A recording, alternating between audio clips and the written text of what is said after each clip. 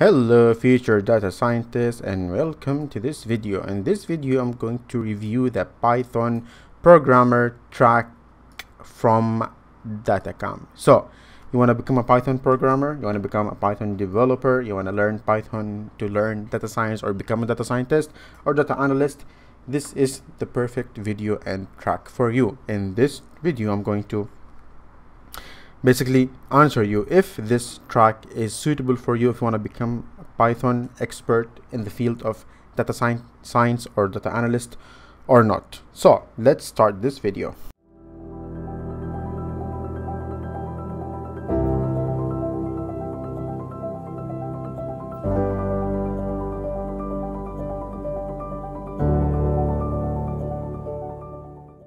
Okay, so since we're going to learn Python, and let's say we're going to learn Python in order to become a data scientist or data analyst, there are certain things should be covered in this track. First of all, the basics of Python should be covered in details, which I mean by details I mean that data types, if and loops, this type of things, and object-oriented programming and data structure. And then since I'm going to be learning Python for data science and data analysis, so these packages should be covered. Pandas to manipulate some data. SciPy and NumPy, they are used for mathematical equations. Matplotlib and Seaborn, and there's another one called Bouquet. These are for data visualization. And we have scikit-learn for machine learning, and we have Scrappy to, let's say, I think it's for scrapping the data. These are the important Python libraries that should be covered in this track. So we have introduction to Python, intermediate to Python, and advanced Python, and object-oriented programming in Python. And these libraries should be covered. For example, data visualization in Python, introduction to NumPy, introduction to Matplotlib, how to manipulate some data in pandas. These type of courses should be covered, and how to scrap some data using Python from Twitter, let's say, or websites. Yeah, I think these are the things that should be covered in Python track.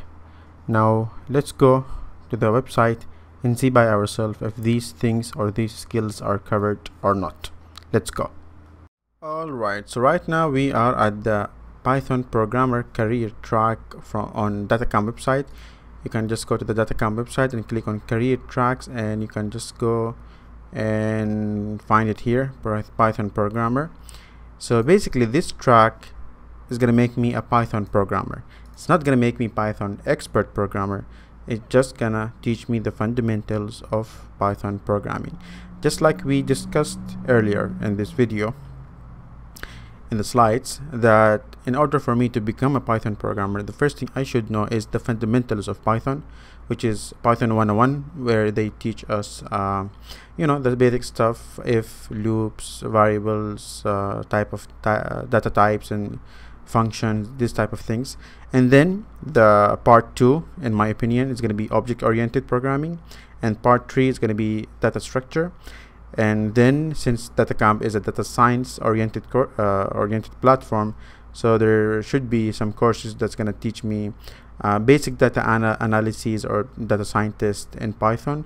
So basically going to be like introduction to data science in Python, how to use packages which are used in Python, which are used in data science, like NumPy, PyTest, and Seaborn, Bouquet, pandas, you know. And then it's gonna teach me a little bit about web scraping and some writing functions and software engineering in details, maybe using Python.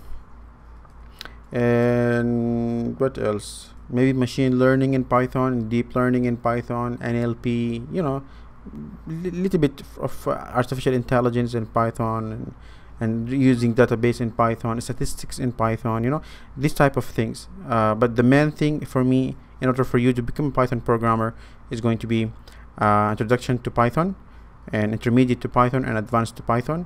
Advanced to Python probably is going to be data structure, and intermediate is going to be like object oriented, inheritance, polymorphism, this type of stuff. So let's just go and see the track by ourselves. We have 62 hours and 16 courses. The first course that we have here is going to be Introduction to Data Science in Python, and then we have data types for data science in Python. Now I would recommend that if you are a complete beginner, before you start these courses, you have to take 2 courses. One is called Introduction to Python, okay, where they teach you the fundamentals. Let me show you, which is Python basics and Python list, and what are the functions and packages and NumPy. That's it. And yeah, that's it. And then you can go to the intermediate Python, which is a SQL course. And here they're gonna teach you some packages and data visualization, matplotlib, and dictionaries and pandas. Pandas is a data manipulation package in Python, and logical control flow, if and loops, and this type of stuff. So after you take these 2 courses, then you go and take this course, and then you take this course, and then you take data manipulation, Python data science toolbox, part 1 and part 2, writing efficient Python code. And the part 2 and part 1 and part 2, this toolbox, they're gonna teach you some stuff in which are used in Python and data science, like how do you write your own functions, you know, these type of things, lambda function, error handling. I call this one like a little bit advanced course for Python programmer. Okay, and then we have writing efficient Python code, how to write an efficient Python code, working with time series data, regular expression in Python, web scraping is a little bit advanced, how do you get the data from the websites, writing function in Python. And you know, this I like, the introduction to shell and conda, how to deal with Anaconda, which is an IDE. You have parallel programming, which is an with Dask. Dask is a language. And software engineering for data scientists in Python. This is like a core software engineering course. And you have unit testing for data science. This is also these courses, software engineering for data scientists in Python, and unit testing for data science in Python. These are like a core courses for software engineer, which is perfect for Python programmers. And this is the object-oriented programming. This is what I said about Python 2, which is object-oriented. And we have, there is no data structure here, unfortunately. So I call this one, I mean, to be honest, it's fine. But if you take a course from Udemy, I'll make sure to put some nice Python courses on Udemy, which are more comprehensive than DataCamp, and the link in the description below. But this one is also nice. If you want to enroll to DataCamp, please use the link in the description below. There's a big chance you will get discount, and make sure to enroll to the annual subscription. It's cheaper. I mean, in long term it's cheaper, and these type of tracks takes time. And after you finish this track, you can go to the project section, and let's say you say I wanna only Python courses, and I want to data visualization.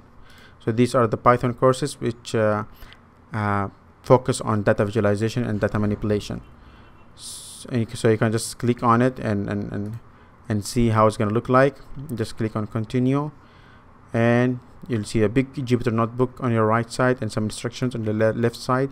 Just do whatever they're saying, and then click on at the end check project here, and you'll be able to download this notebook file, download as notebook, and upload it to your GitHub profile, so they can know that yes, you do have projects. It's not just a bunch of courses you took on DataCamp and that's it. So yeah, that's it. I took some courses here. I really like it, especially for the beginners. But as I said, it's not that much comprehensive.